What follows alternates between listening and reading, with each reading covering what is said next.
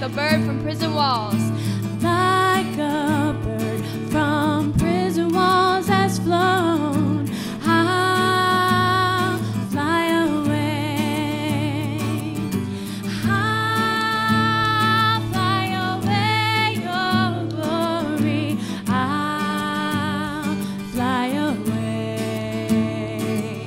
When I die, hallelujah, by and by, I'll fly away. One more time. I'll fly away, your glory. I'll fly away in the morning. When I die, hallelujah, by and by, I'll fly away.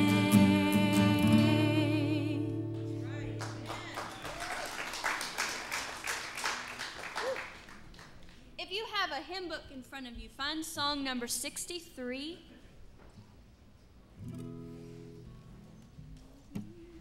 Number 63 in your hymn books. Most of you probably already know the words to this song. I'd like us to sing it together. It's called What a Day That Will Be.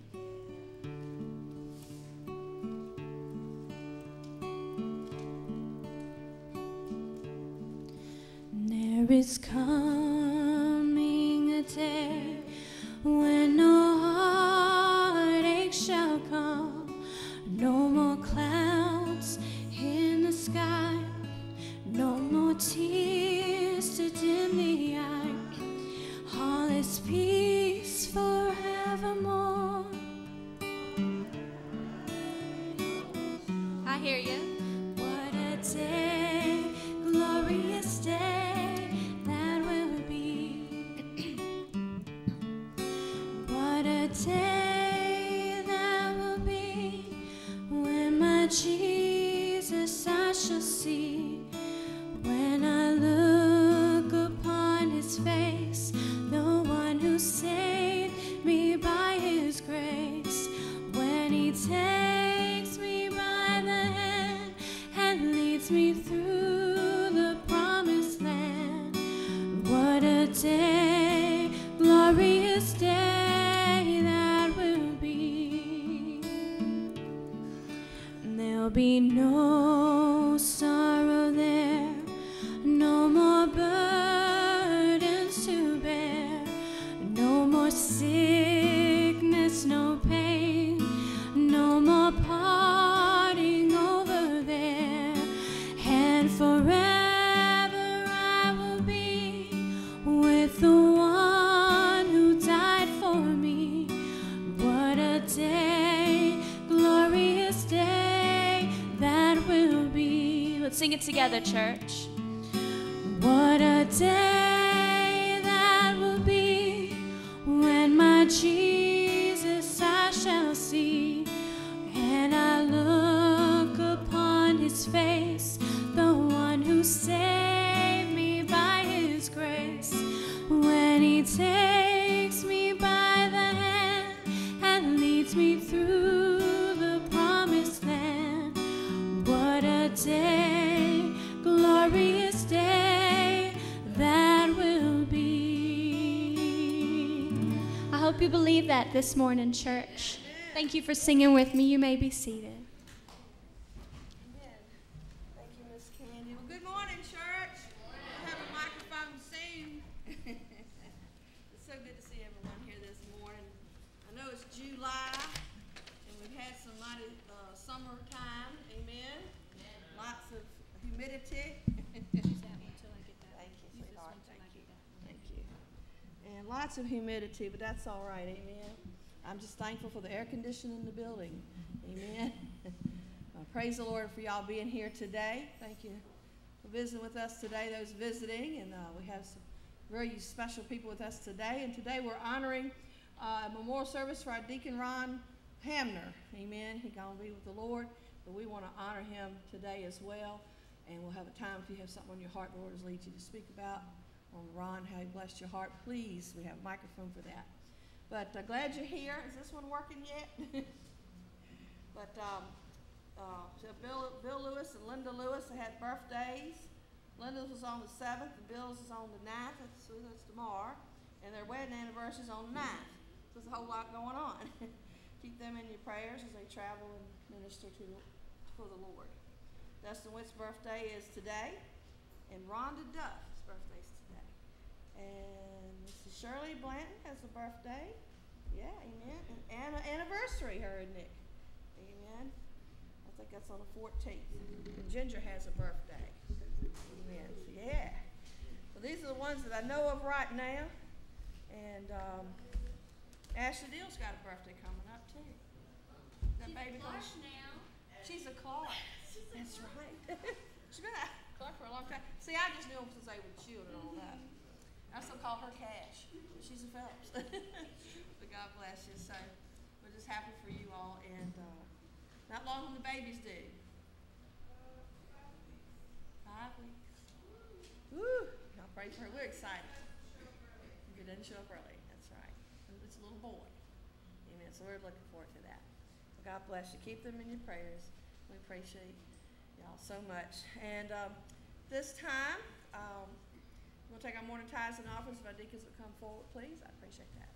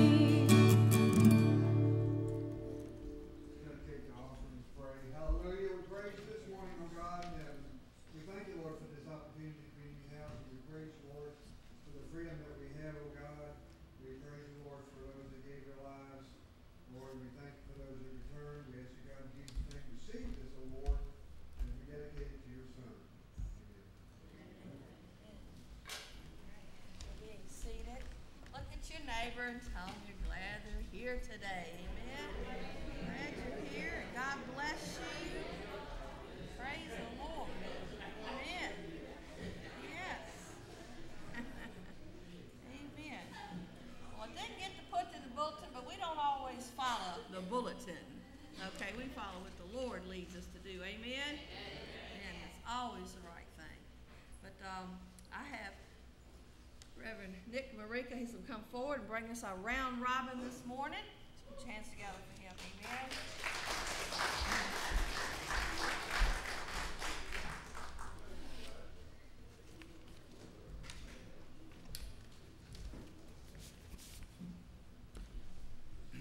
I'm in rebellion this morning. I am not wearing the authorized Dave Cash colors for preaching this morning. Amen. Blasphemy. Amen, brother. For this morning, I have elected to go with the Jimmy Buffett line of preaching wear. Amen. Amen. Amen. Forgive me, Brother Dave. Forgive me, Brother Dave. As long as you're wearing New Jersey Vice outfit, it'll be all right. Eagle. You know, I told you a few weeks ago, last time I preached, I will never, ever be faster than my wife. And on the way over here this morning, you know, I told her, I said, I get paranoid about my preaching notes. Did I bring them? So I said, would you mind checking in the back? So she did. She said, well, there's something sticking out from your Bible. And then she says, what's annoyed and why do you need a pair of them? Aw, I thought it was funny. I thought it was funny. But you know, questions. Questions, and Mary was in a wonderful Sunday school lesson. If you're not coming to Sunday school, you're really missing out. Mary's been delivering some wonderful lessons. And she said when she first got saved, she put a lot of questions in her Bible. And this somehow seems appropriate for today, because I was going to preach on this, and the Lord kept forcing me back to it. And then it just kind of flowed yesterday. You know, questions that we often hear are, why are we here, and what's the point of all this, and why did God do this? Because he certainly doesn't need us. And if God is such a God of love, you've never heard this, then why does he allow all this evil? And if God's so powerful, why didn't he fix all this? And why do people have to suffer? And are there angels and demons? And finally, what it really comes down to with most people that you witness to, does God really exist? And like I say, it seems appropriate for this morning. And I want to help us understand the why of all this. The why of creation, the why that you've been picked out, the why that you're here, the why that he did any and all of this. And I think to begin to understand all this, we need to look at the idea that Jesus is coming back. What's he coming back for? What's he come back for? He's come back for us, his bride, his church, correct? And Jesus desires to share an intimate relationship with us. And what a glorious day that will be. We're campus stuff. What a glorious day that will be. Now, Scripture doesn't tell us why or how. Oh, there you are. Doesn't tell us the why or the how of why he wants a bride. It doesn't seem intuitive. But it does tell us that Jesus is going to rejoice over us as his bride. And the church is, the church, his bride, is made up of those who are saved. Thus, those who are saved are the bride. Now, this is going to get deep, so stay with me. Now, I want you to consider two fundamentals about the bride. Two fundamentals. One of the basics of the bride is that the bride has to be perfectly righteous, meaning the bride must be saved. And we are judged perfectly righteous when? When we're saved. Jesus paid the price for our sins, past, present, and future. So the first fundamental about the bride we have to remember is the bride has to be fundamentally, perfectly righteous. Now, Matthew 10 and Hebrews 3 tell us that those who are faithful to the end are the ones who are saved. In other words, if you're really truly saved, you're going to be faithful, just like Ron was. Okay? Despite all of his own personal sufferings and everything he went to, Ron was faithful to the end. He may have had questions, he may have doubted at times, like every single other Christian does, but Ron was faithful to the end. So the second fundamental of the bride is that the bride must prove to be faithful. So the first one gets taken care of when we're saved. But the second one, we're allowed to stay here to prove that we're faithful, just like the passages Matthew 10, Hebrews 3 said. Now, in order to prove to be faithful, what has to happen? you have to be given an opportunity to prove that you're faithful, just like Ron was. So you have to have an environment for the bride to be able to be faithful. You with me so far? In other words, there has to be an environment that allows for free will and choice. That has to be there. Now let's go back to the fall. What happened with Adam and Eve? What were Adam and Eve presented with? A choice. What were they allowed to do? They were allowed to express free will and choice. God could have stopped it. God could have said, serpent, shut up. Go back to your hole wherever you came from. You two, stop thinking what you're thinking. But he didn't do that. He allowed the process to go on. He didn't intervene. It's part of the plan. If it wasn't part of the plan, he would have stopped it. But it was part of the plan. Now, Genesis 3:4 and Genesis 3:22 tell us Adam and Eve did not know the difference between good and evil. For God knows that when you eat of it, the serpent speaking here, your eyes will be opened and you will be like God, knowing good and evil. And actually the serpent spoke the truth right there. Because in Genesis 3:22 he said, the Lord God said, the man has now become like one of us, knowing good and evil. See, Adam and Eve didn't know what evil was. They didn't know what death was, and how could they? They were in heaven. How could they have known? They were with God at the time. I apologize, I said that wrong. They were with God at the time. They weren't in heaven. They were in the garden. Lucifer, the angels, and Adam and Eve were all in God's direct presence, yet they chose to disobey, rebel, and fall. Each one was given one thing. Lucifer says, I want to be above God. The only thing he couldn't be, he was number 2 in the creation. The one thing he couldn't have. What was the one thing Adam and Eve could not have? The fruit of the tree. So how could they possibly have done this from our point of view? What was going on?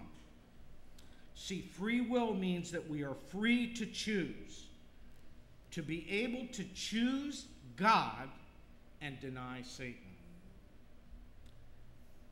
But again, free will to be faithful has to have the environment to be able to prove ourselves faithful. We have to be allowed to make choices. So God needed to allow an environment such that a legitimate opportunity to express free will and choose had to be made available. See, God is love. Love does not demand. Love offers you a choice. I did not go to Kathy 33 years ago and say, you will marry me. I asked my wife to marry me. She said yes, unbelievably. God never forces himself upon us. We get to choose to believe in God and submit to godly authority out of love. Or you can choose to come under the power and the control of the prince of this world. And if you do that, if you allow that to happen, a hellish eternity awaits you, tragically. Now, in order to be able to exist outside, to truly choose to submit to godly authority, what do we have to know? you have to know what it's like to exist out of godly authority.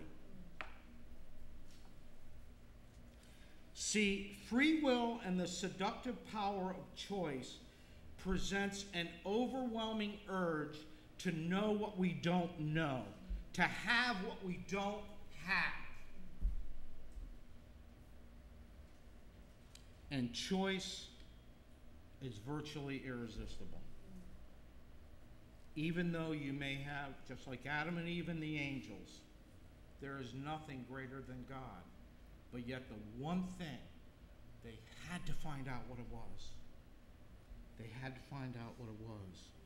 Because the woman saw that the fruit was desirable for gaining wisdom. She had to know. Just had to know. And God didn't stop them. See, we have to know, we have to have experiential knowledge of evil. We have to understand the difference between good and evil. God's the sole source of anything that's good, and it has to be demonstrated to us that God is our one and only hope. God requires that we be faithful to Him and Him alone. There cannot and will not ever be another besides Him. We have to experience evil so we can understand what God protects us from. See, the question is not, Lord, why did you allow this? The question is, thank you that this is what you protect me from. And God, in His great and unlimited wisdom, will not hold anything back. He will not hold anything back. And we look at the horrific evil. But He wants us, because He's offering us the choice to love Him, He wants us to see this is what's out there. This is what happens even if I allow someone else to have intermediate power and control over you. It has to be me or nothing. So He's not going to hold anything back. So what do we see? We see 60 million lives snuffed out before they even get a chance to hit the air or the atmosphere. And that's what we see. It's not only critical that we experience evil, God is not going to place limits on it. He will hold nothing back. And it's kind of interesting when you consider all this, because the angels who are sitting in heaven, who a third of them decided to rebel, you may recall a show years ago when they were still Good Morning America. Dr. Tim Johnson was the medical guy on there. He's also an ordained pastor. And he had written a book, and he said, they asked him, well, why are we here? And he said, I think we're a demonstration project for the angels. Because the angels, the only way they can experience is by watching what we go through. 1 Corinthians 4:9, for it seems to me that God has put us apostles on display at the end of the procession like those condemned to die in the arena. We have been made a spectacle to the whole universe, to the angels as well as human beings. So I'm inclined to agree with them. Now, why did He do it this way? The notion that Jesus is coming for His bride gives us the clue. He forgives us of everything. And He did the work. He did the suffering. He went through the agony for us. And all we have to do is say, yes, I believe. The choice is so simple. And Jesus was willing to die for us in a horrific way. Now, if this is true, and we know we serve a sovereign God, and we readily admit God doesn't need us. He wants us. He wants us. Because He's perfect love. And He wants to love us far more extravagantly, far more than we can imagine.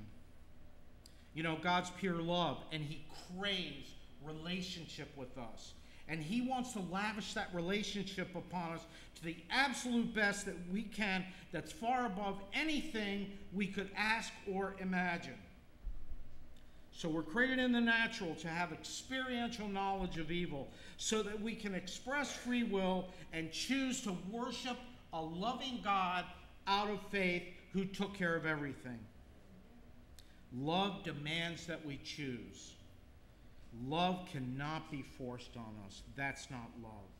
That's power and control. And that's what Satan does. And at the end, regardless of what you do, every knee will bow and every tongue will confess. But it's not a command. It's not a command that you have to do this.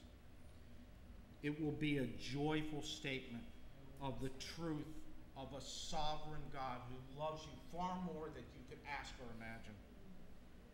And for those of us who know Jesus as our Lord and Savior, we will joyfully fall at His feet.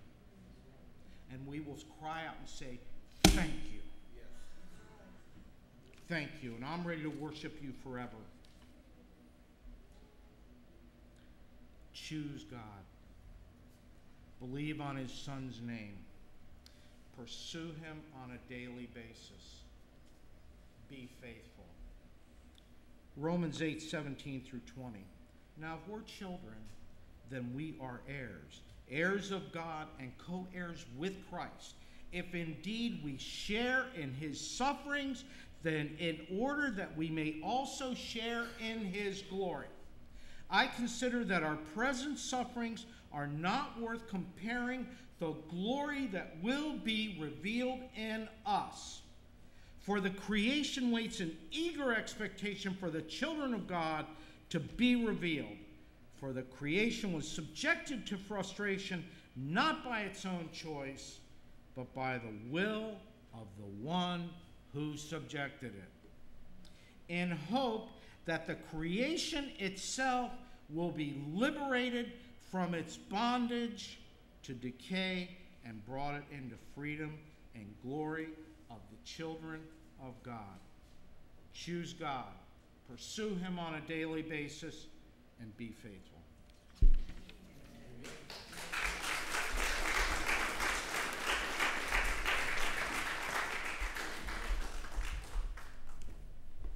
you, Reverend Marika. Amen. God is love. Amen. Give another hand. I praise the Lord for that message this morning. Amen. Thank you very much. Now, at this time, I ask Reverend Nikki Bland to come and share a song at this time. Amen.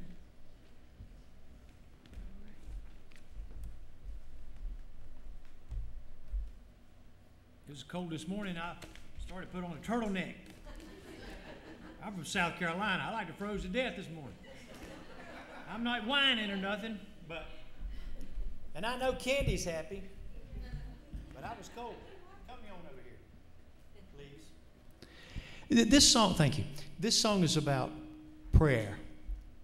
Glenn, I think you'll, just listen to this song. When we lay our life out before the Lord, He knows, right? He knows. Wait a minute. Let me stop right here just a moment and say this.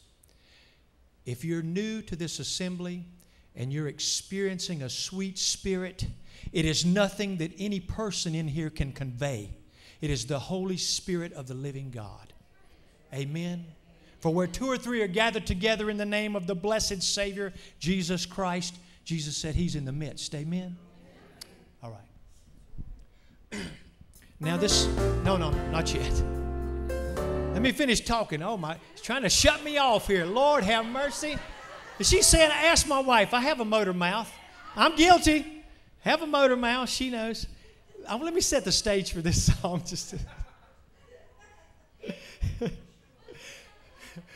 Anyway, this song is about prayer. When I first heard it, I fell in love with it. It sounded a little cocky to me.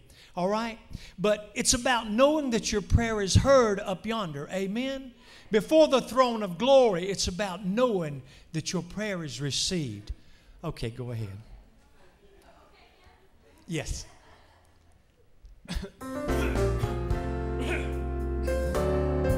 Help me, Lord.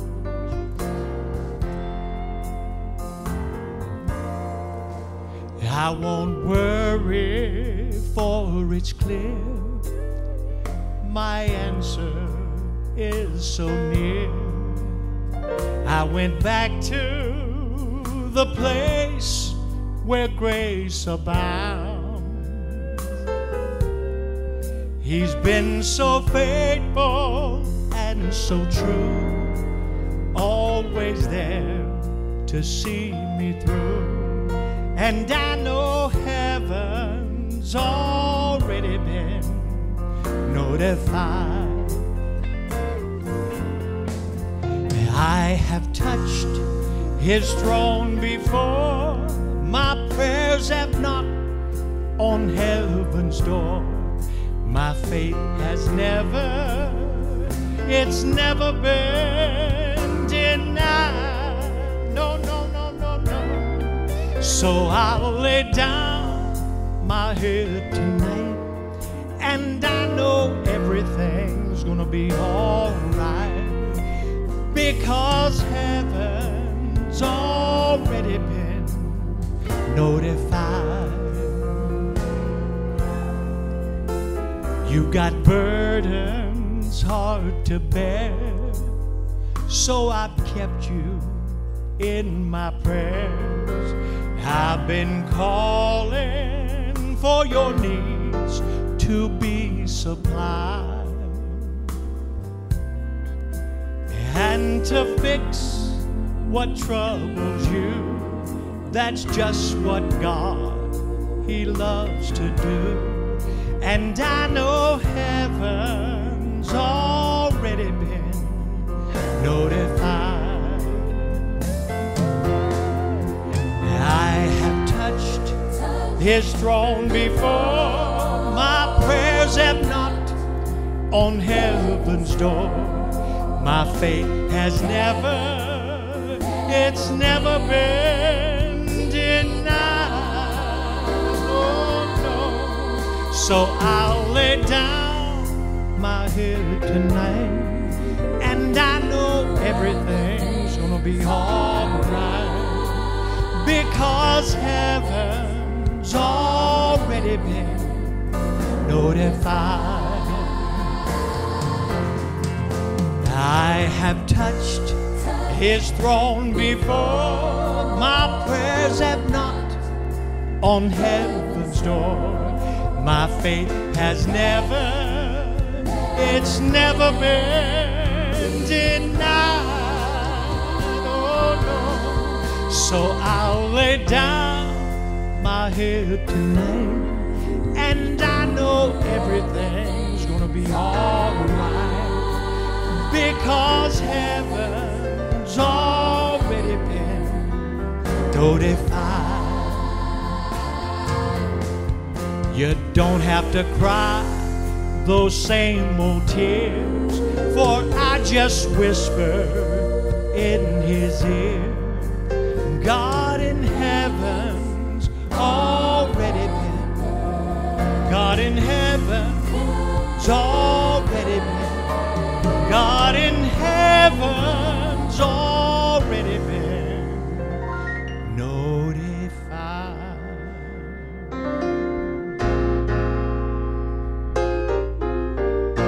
Pray on, pray on, pray on.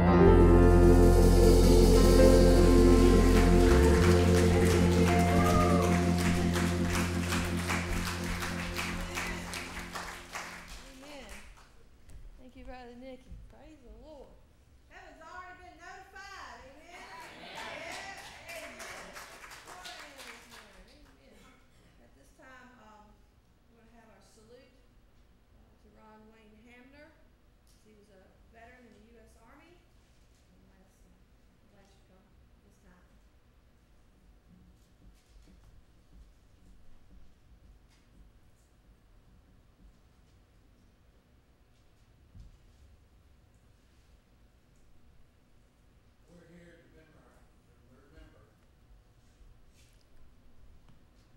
We're here to remember Ronald Wayne Hamner, a veteran, a father, a deacon, and a good friend to a lot of us in here. He really did love this church. He loved each and every one of y'all. He spent several years in the Army. I'm not sure, but I think at the point of his discharge, he was E4, which most of us that's in the military knows that as a Spec 4 or a Specialist 4. He has been my friend since '99. And he's been y'all's friend for I don't know how long. But through him, we've had some good times. I did. Me and Kenny both would pick on him about a lady they used to work with.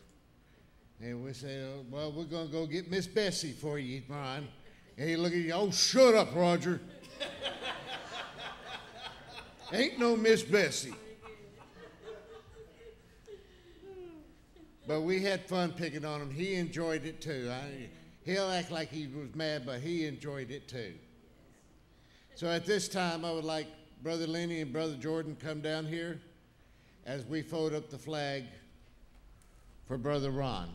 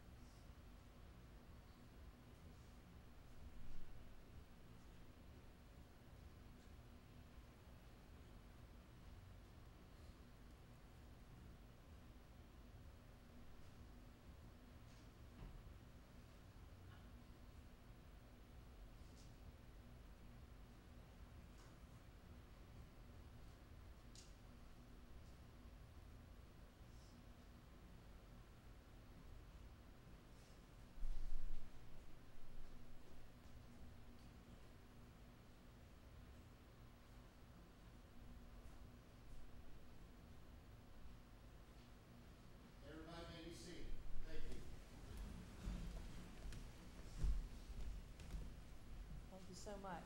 This time I'll have Reverend Nikki Blanton come and share a song.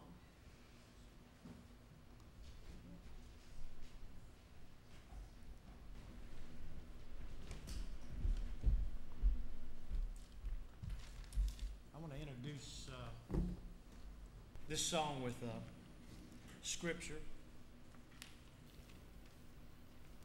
Amen.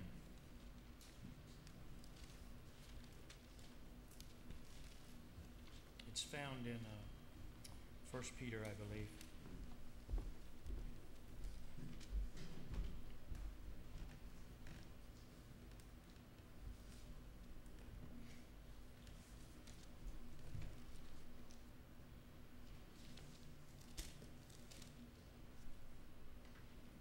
For as much as you know that you were not redeemed with corruptible things as silver and gold from your vain conversation, but received the tradition from your fathers, but with the precious blood of Christ, as of a lamb without blemish and without spot, who verily was foreordained before the foundation of the world, but was manifest in these last times for you. This song is about redemption.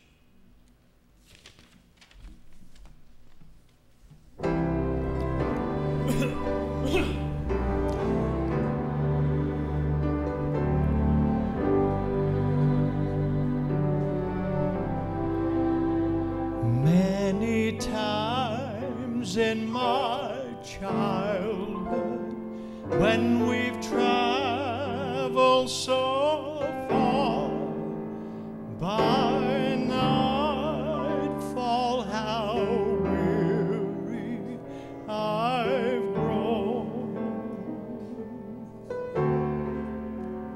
Father's arms would slip around me so gently, he'd say, my child, we're going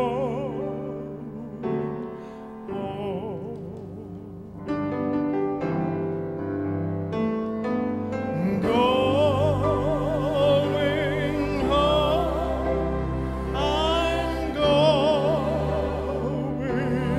home. There is nothing to hold me here.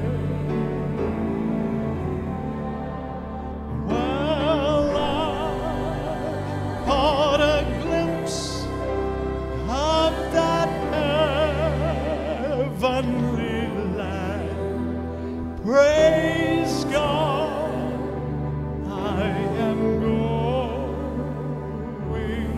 home. Now the twilight is fading, and the day soon shall end. I get homesick the farther I roam, but my Father has led me each step of the way, and now I am going home.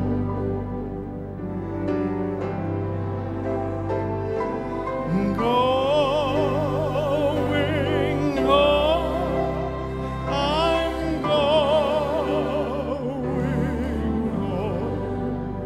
There is nothing to hold me here. Well, I caught a glimpse of that heavenly land. Praise God, I am going home. Praise God, I am going home.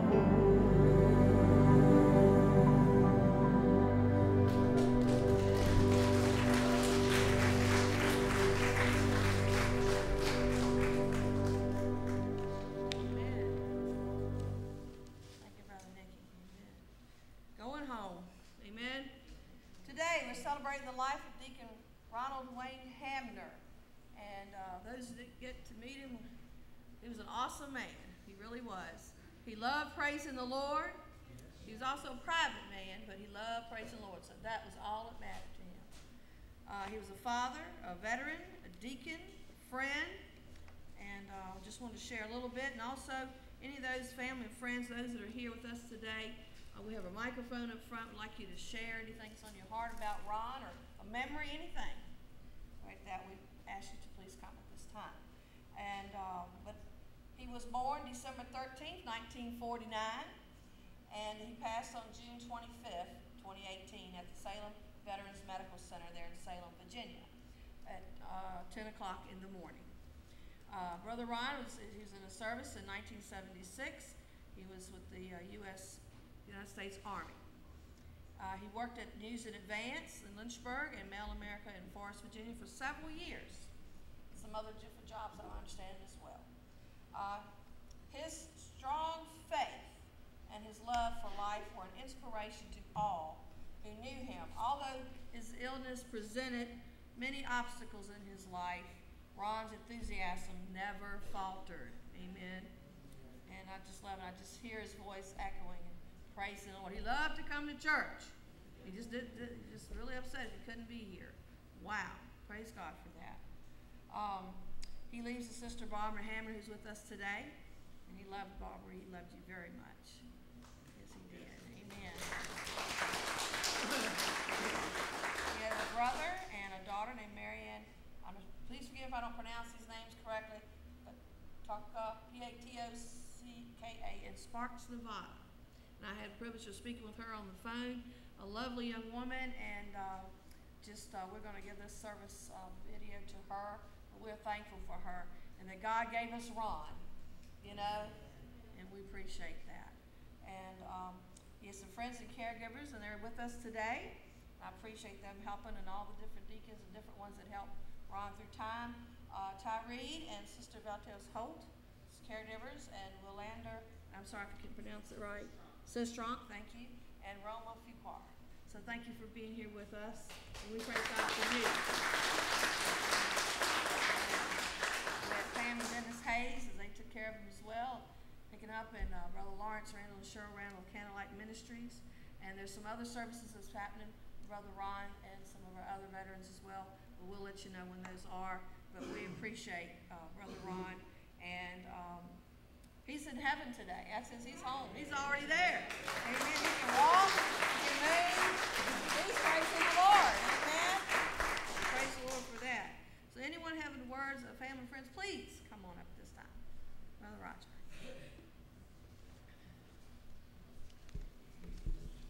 I was just informed that he was also a grandfather and a great-grandfather.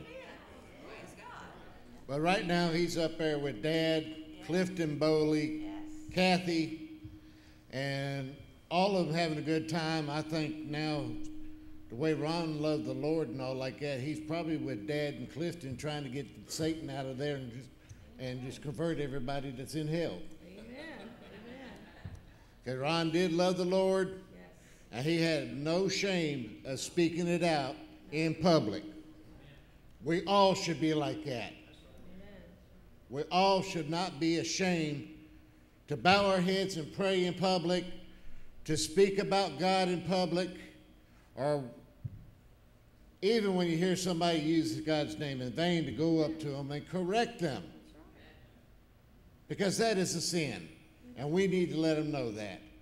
And Ron had no qualms of doing any of that. Matter of fact, the times he come over to our mom and dad's house for when we had the barbecue, we'd all get everything set up on the table and sit down. He said, well, are we going to pray? And after we prayed, he said, all right, now let's eat. But I'm going to miss Ron. I'm going to miss picking on him.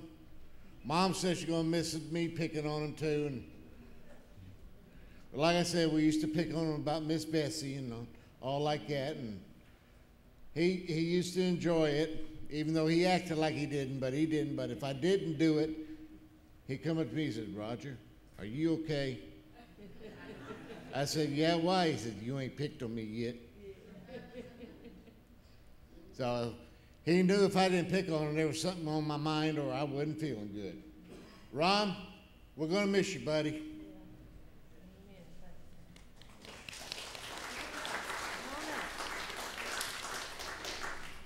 I always remember how sweet he was and just so kind to others, and he always liked to eat good, and I appreciate that of him, and because I do too.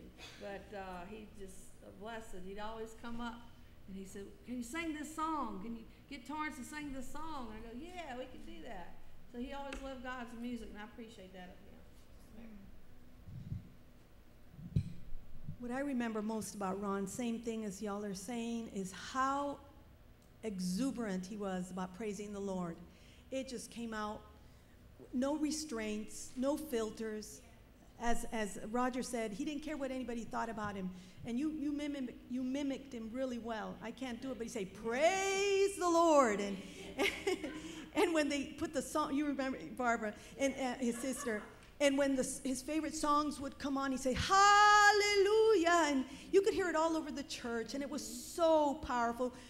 His love and passion for the Lord just shone out. And I just praise God for him and his life. And I remember Pastor Dave one time shared he shared it several times, how much he loved roller coasters. And as much as Jeff and I love Busch Gardens, Williamsburg, I decided one day just to ask him, and his eyes just lit up. And he began to talk about all the rides he'd been on. And he was just like a little kid sometimes, just like a child. And that's what the Bible says, you know? His children are like children, like a child. And he loved his sister Barbara so much. Many, many times he would ask us to pray for you, Barbara. He loved you. And our condolences, and we praise God. We know one day we're going to see him in heaven, and he'll probably be one of the ones that is shouting the loudest. Praise God.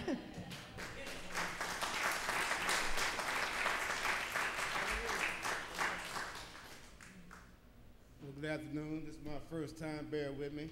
Welcome.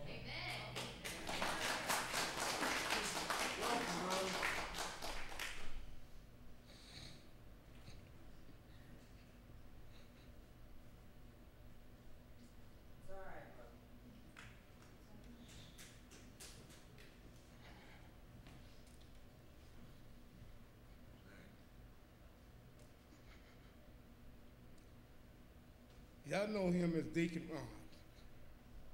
I call him the Hamner. I met him in News and Advance. He touched my heart. He became part of my family. I tried to take care of him the best I could. But I know he loved his church. Before I started working, I would bring him every Sunday. I never came in. Now I see why he loved coming to this church. Pastor Cash, Miss Cash, and the rest of y'all here. I feel comfortable sitting over there. Amen. Ron is a very good man. He didn't suffer. I want to let y'all know he didn't suffer at all. Matter of fact, a nurse told me that he was there with him to the last, and he wasn't alone. It's hard for me, because I used to talk to him every day, 3 or 4 times a day. I still wait. Yeah. And like for him to call me.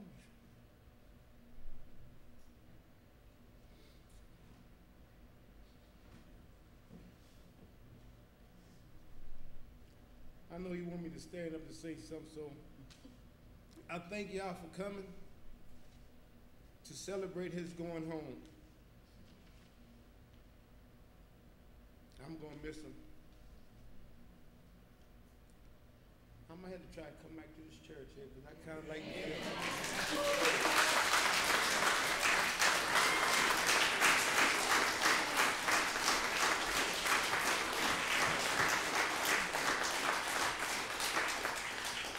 From Washington, D.C., and I've been to a couple of churches. I'm going to be honest.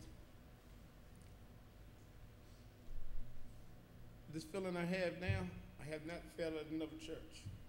Glory to God.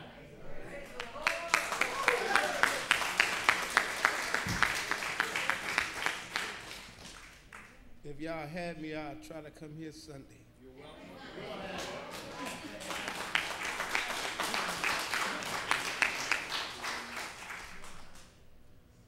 Doing this for God and the Hammer.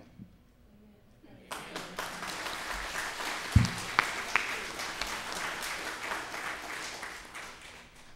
want to first thank everyone for coming here today. I just want to say one of the things about Mr. Hamner, well, two of the things. One, I miss you, Ron. Two, Mr. Ron loved to eat. He loved to eat, okay? And he would take stuff, and I turned my head. He got this over here like that. I said, Mr. Hamner, what do you have over there? He said, so I go over there and look. I said, now, you know you can't have that. He said, please, please. He kept pleading. I said, okay, this time you can have that. But Mr. Hamner loved to eat, but he also loved the Lord. And I miss you, Ron. Everybody have a nice day. Bye.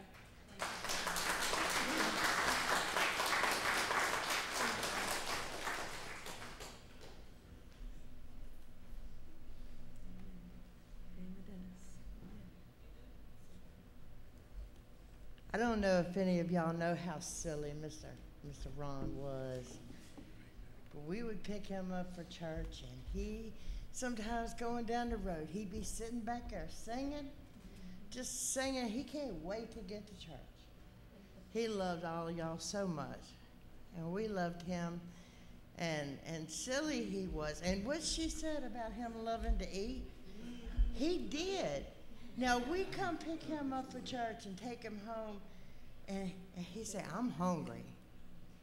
He said, well, Ron, have you eaten today? He said, they don't give me nothing out there. I said, well, did you have dinner? He said, I did, but it's gone. So we'd stop and we'd get him a hamburger. And he'd be so hungry, we'd have to remind him to stop and pray. But he did, oh, I'm sorry, Lord, I'm sorry. And he put it down, you know. But we loved him. He really lifted our spirits, his love for the Lord and his enthusiasm. I miss him. I miss him a lot. Well, as far as Ron liking to eat, yeah, we would take him to these places after church to eat for probably a year or two. And then we talked to Valtese one day, found out we shouldn't have been doing that at all.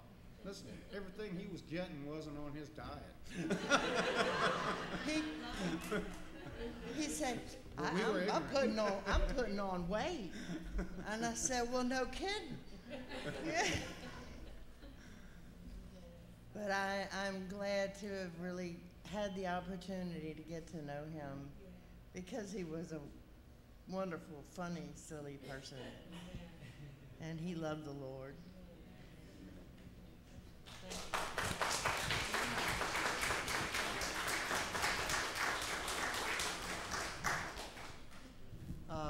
Judy and I and Matt had Ron out to our house one time for, I think it was Thanksgiving dinner, or was it Christmas, Matt?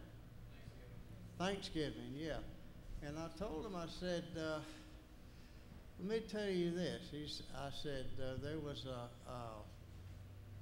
a chicken, a hen, and a hog walking down the street, and they happened to go by a Salvation Army place where you make donations. And you remember this one, don't you, Barbara? Yes, I remember. Yeah. And the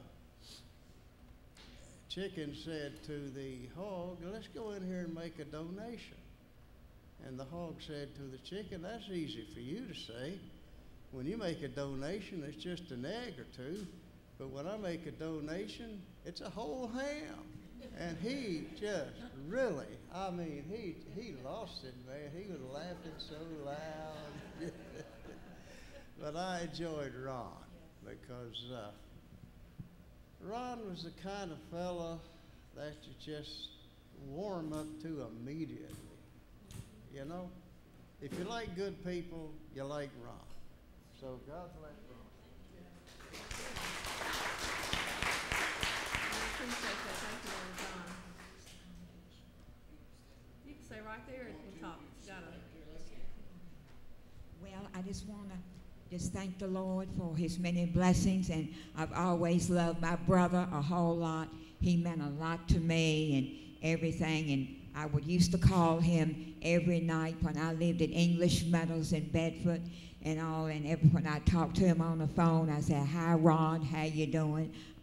I love you very much." And he would say, "Barbara, I love you too." And I said, hopefully, I said, when we get to heaven, we'll see Jesus' face, and we'll be rejoicing and everything. And I tell you, I really, and I remember when he used to drive a car and everything. We used to take me to see the. We used to go out, and we go out to country cooking on Timberlake Road and everything like that. And again, I've always enjoyed the buffet, and I would love to eat, and I know Ron, my brother, he would love to eat too. And that's one of my favorite restaurants, is Country Cooking in Madison Heights, and then out on Timberlake Road too. But I'm just thankful and all like that. And I'm a member of Central Baptist Church, and my pastor, he picks me up every first and third Sunday of each month and everything. And I sing a solo in my church, and I give out my testimony. So, but praise the Lord, and all that I want to be cremated too, not put in the ground. I want to be cremated and go to heaven and see the Lord's face. And I'm going to see, and I'll have a brand new body. No, I won't have any more suffering. No, it won't be no more aches or pains or anything like that. And so I just want to thank the Lord. But also, I want to give another testimony. I had to go to the dermatologist here a couple of weeks back in June the 12th. And they looked at my leg, and I had a place on my leg, and they looked and said, well, they told me, said that they will probably have to do a biopsy to see if it was cancer or not. But they did a biopsy here a couple of weeks ago up at UVA, and they said that they haven't got the results back yet, but they won't know if it was cancer or not. But pray for me. If after I have the surgery, I will be, when they remove the cancer, I will be cancer-free. Praise the Lord. Amen. Thank you, Sister Barbara. She's a beautiful woman, isn't she? Amen. We will be praying for you. Amen. I appreciate Brother Larry Fishel, Central Baptist there in Lynchburg, bringing you here with us today. I have many special memories of Ron. I know every time I walked into the church, I mean, I can see many places where I remember Ron sitting all the time, but of late he would sit right back there in the back, and Ron and I used to banter back and forth, and I would flirt with Ron, and his face would just turn red as a beet. I'd walk up to him and hug him and say, "There's my handsome man," and he'd say, "There's my Miss Debbie." And yes, Ron definitely loved to eat. Miss Barbara and Ron came to my house for the baptisms and the annual picnics we had at the house. And Ron and Barbara was sitting on the back porch, and I'd got him a lap tray to sit there, and there was a plate piled about this high, and there was all kinds of desserts sitting around it. And I'm like, "Ron, where are you gonna put all this?" He said, "That's just my first helping. I'm going back for seconds." So he had everybody getting him stuff, and he just kept thanking me, and Miss Barbara kept thanking me for being at my house and how beautiful the house was. But I'll miss hearing Ron sit back there in the back and yelling, "Praise the Lord," and "Thank you, Jesus." And he would get so emotional talking about God. And he would just start crying and crying, and every time I'd see him crying, I'd get to crying. So, but Ron he just oozed God's love. I mean, you could not be around that man that you did not feel the love of God. And if you didn't feel it, then you definitely had something wrong with you. I mean, he loved everybody with just such open enthusiasm and was such a giving and loving person. I'm going to miss my hugs from him because he gave great big hugs. And I just love to hear him tell me how much he loved me all the time. And he loved to boost my ego and tell me how pretty I was all the time, too. So I'm going to miss that, too. So, but Ron, I know you're in heaven now. And you're healthy and you're whole and you don't have all those health problems anymore. So, and I know I'll get to see him again. And that's what I'm looking forward to more than anything else. So I miss you, my brother.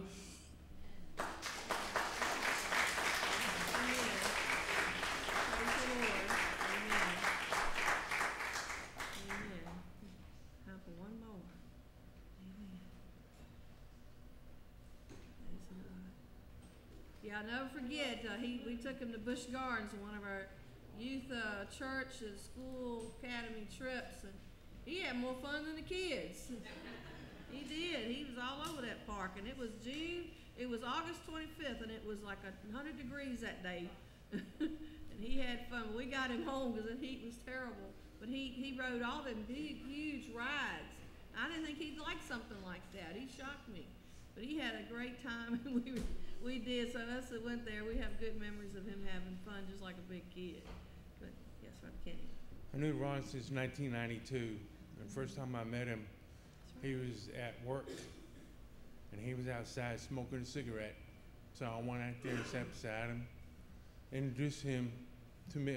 I introduced him to me, and became friends. And I told him point blank, if you want to be my friend again, put that cigarette out. So what he did, he threw it down and put it out. He never smoked since then. He had his ups and he had his downs. The ups were, I pick him up, go to Roanoke, go to Happy's. Yeah. And he was happy about that. And we went to Bedford restaurant, and I had a mustard package, and I was squeezing it. He dared me to squeeze it. I said, don't you dare me to squeeze it. So I squeezed it. Mustard went all the way across his shirt. He did not get mad or nothing. He just laughed about it, and we went on to Roanoke. His downs were, he called me one night, one afternoon, and he had a Chevrolet Sprint 3-cylinder. He said, somebody hit my car. Seconds after he got out of the car, went inside the door, and he's closing it, and somebody hit him from behind. It went up about 6 foot up in the air, telephone pole. He had his trunk, real small trunk, was in his back seat, and his rim was bent. And the guy who hit him was a drunk. And it was a Camaro, a 4,000-pound car. He had a 1,000-pound other car, and he kept on going. Sooner or later, car came back on a tow truck. He got picked up for it. So, Ron was a good man. I loved him.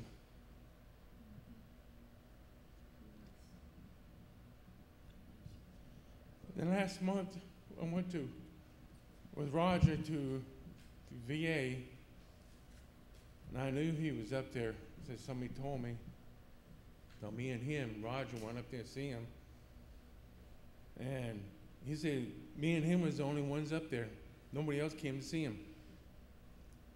So the second time we went up there, I saw him. He was playing cards bingo with 52 deck of cards. I stayed for a few minutes. He was busy, so I left. Third time we went up there, I went to his room. He wasn't there. Fourth time I went up there, he wasn't there. Come find out, Monday, he died. So I bless God, bless Ron, where he's at now. He's in a better place. Thank you.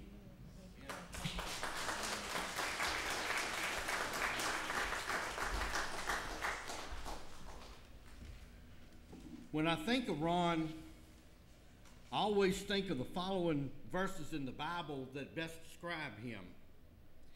And it's found in Mark chapter 10 and verse 13. It said they brought young children to Jesus, that he should touch them, and his disciples rebuked those that brought him, but when Jesus saw it, he was much displeased. And he said unto them, allow the little children to come unto me, and forbid them not, for of such is the kingdom of God. Yes. Truly I say unto you, whosoever shall not receive the kingdom of God as a little child, he will not enter therein. And he took them up in his arms, put his hands on them, and blessed them. Ron was a simple man, not simple-minded, a simple man. There was nothing complicated about Ron at all. He had the heart of a child. That's the big thing that gave him the faith that he had and the strength that he had, was he had the heart of a child. He had the heart of a child in a number of ways. One, he believed the Word of God without question. Every little child believes everything that they read in here. It's we adults that always try to question what we see.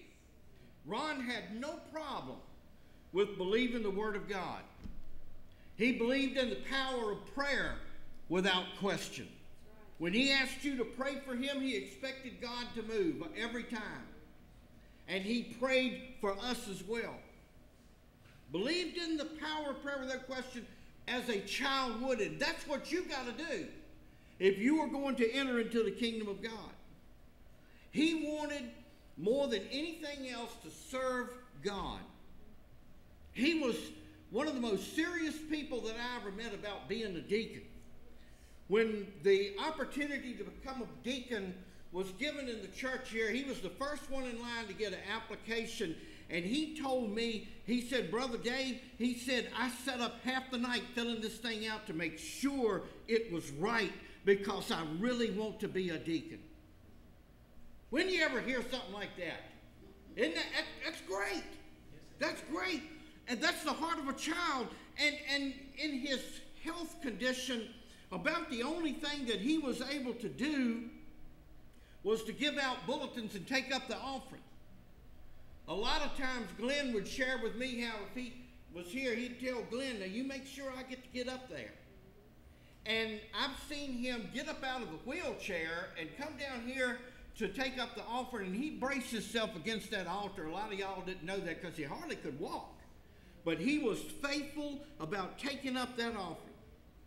And he did it with seriousness and determination that was really second to no one. And you know, it's not what you do that counts with the Lord. People think that all those that are behind the pulpit, oh, they're going to get the biggest pat on the back of all. That's not true. Don't y'all remember hearing about the time in heaven when Billy Graham and Jerry Falwell was sitting in the waiting room to get into heaven, and there come a little old truck driver from J.B. Hunt in there and sat down with them. And it won't but just a few minutes that Peter came and said, Brother, you come on in here. And he welcomed that little old truck driver in there. And hours later, nobody come to get them yet. And so finally, Peter come to the thing, and Jerry Falwell got up and said, don't you know who we are? Peter said, yes, I do. But that little truck driver scared the devil out of more people than both of y'all put together. It's not what you do. It's how you do it. And I said all of that to say this. The first thing that Ron heard when he got to heaven, no doubt, was, well done. Well done, because he was faithful with the two tasks that he had. I love this part. He was always in full agreement with the vision that the Lord gave me for the church. I could present any plan, and he'd go, you know what, Brother Dave, I like it. Let's do that. Man, that's the kind, one of us could lie and the other would swear to it, I like that. He was a true deacon, man. He had my back. That's the real thing right there. And not only was he that way, he was on board with what we were trying to do. He was tenderhearted. And he had compassion for people. He loved people. He loved our singers. He was y'all's biggest fan. All of y'all that sing, man, you couldn't get a better fan than Ron Hamner. He would shout and cry when he heard his favorite songs, and we're going to close out in just a minute or two with one of those. It was great just watching Ron praise the Lord. He loved the preaching of the Word. And a lot of times he was really shocked to hear about the evil that's going on in the world, because Ron had the heart of a child, and he could not understand how people could do wicked things like they did. Now, another thing about Ron was he was fun-loving as well. Now, to look at Ron, he looked like just a plain old man or whatever, that just kind of cruised through. No. Take him to an amusement park. He went on every church trip that we went on. And I've got a picture of him on one of them roller coasters that we were at King's Dominion one time that shoots you out through a tube. And he was sitting beside Kenny Ingles. And they cut that photograph right at the moment when Kenny had the look of horror on his face, and I would have too, and Ron was just like this. And they were, boom, they were going up there. It didn't faze him. He'd get on the worst, awful rides, and he thought it was fun. He was not afraid of anything. And Donna was mentioning this day that we were at Busch Gardens. It wasn't 100, honey, it was 105. We thought we were going to lose him. He had gone all through the park, was getting on rides, but that heat started to get to him to the point that he would go up to each of us and he went, my name is Ron, and I think I'm riding home with Candy and Shane.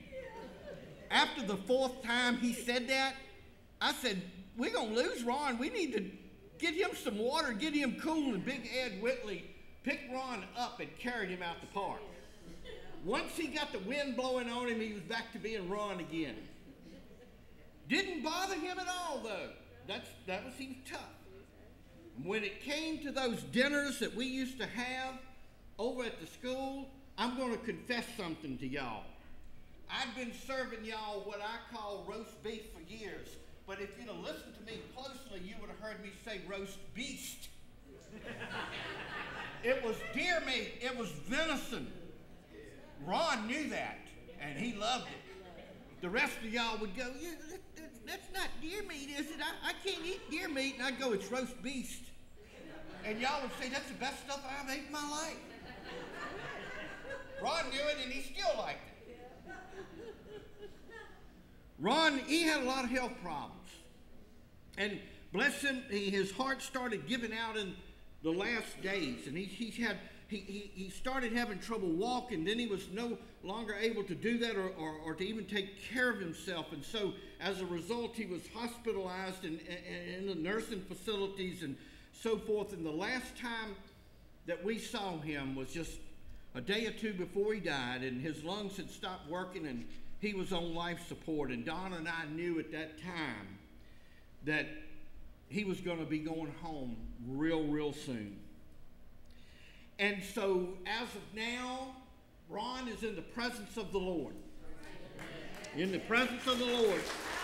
And he's not hooked up to IVs or a respirator. He's breathing the clean air of the streets gold up there right now. And he is there for one reason, and one reason only. He believed the Word of God, and he trusted Christ as his Savior. Now, Jesus had a little bit to say about that, and this is what I'm going to close with. We read it at funerals, but it ought to be read to the living as well. Jesus made this statement, and Ron heard it, and you need to hear it this morning. In John 14, he said, "Let not your heart be troubled." A lot of us are coming in here this morning with a lot of stuff on our minds, a lot of trouble in this world, but Jesus said, you don't have to be troubled. Your heart don't have to be troubled. He said, you believe in God, believe in me also. If you believe in God the Father, you should believe in God the Son as well. And don't let it bother you. Don't let things worry you. God's got all of this.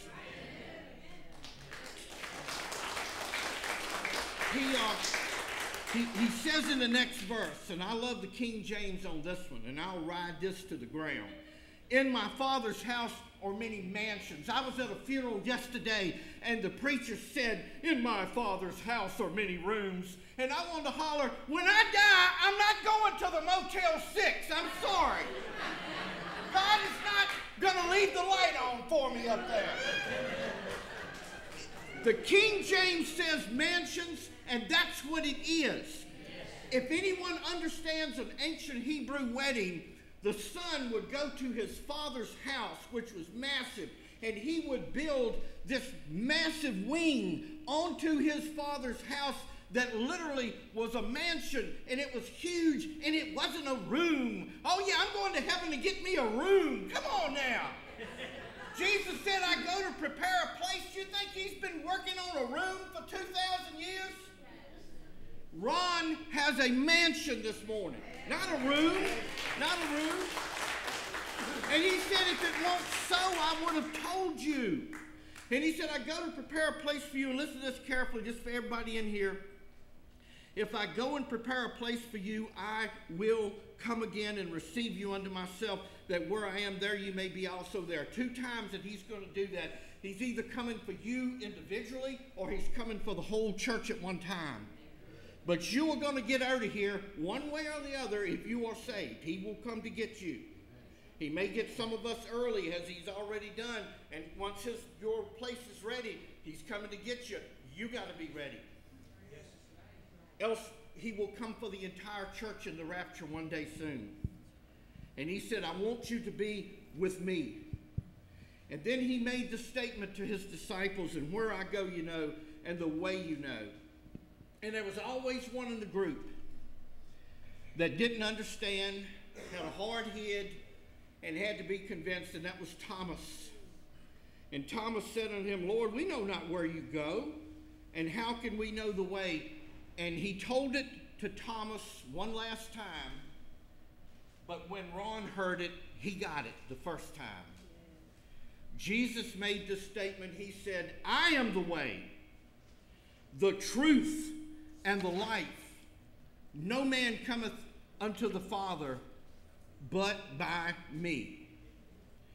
If you want to make it into the kingdom of heaven, if you want to make it into the presence of the Lord, there ain't but one way you can go. I don't care what other preachers say. I don't care what people on TV that tell you, oh, there are many paths to the Lord. No, there are many paths to hell. And any path that ain't to the Lord is a path to hell. Jesus said no one gets to the Father, no one comes to the Father but through me. And so this morning, as I close, if you want to be part of the kingdom of God, you've got to do it by accepting Jesus. You've got to follow Jesus. He's got to be your Savior. Any other way, Jesus said, is the way of a thief and a robber, and they will not get in. There is no other way, and Ron knew that, and he chose that way, and he followed that way. That's where he's at right now. Shall we bow our heads for the invitation? Folks, you've heard a lot of wonderful things said this morning. And it is all because